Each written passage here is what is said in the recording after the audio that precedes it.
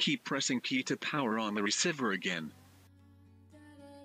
Click F1 to enter setting mode before countdown ends at top. Select mode select, press P to enter.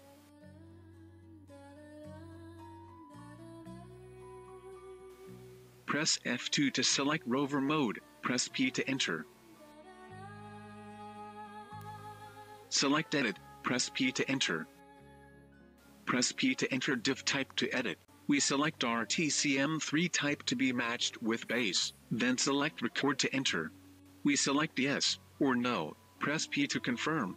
Select OK, press P to confirm.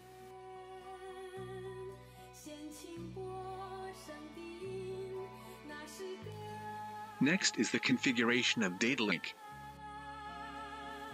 Press P to enter the settings screen. Select Set Data Link, press P to enter. Select Edit, press P to enter. Press P to enter Data Link. Select UHF, press P to confirm. Then press P to edit the channel. Select Channel 8, it must be same as the base channel. Then select OK, press P to confirm. That's all the configuration.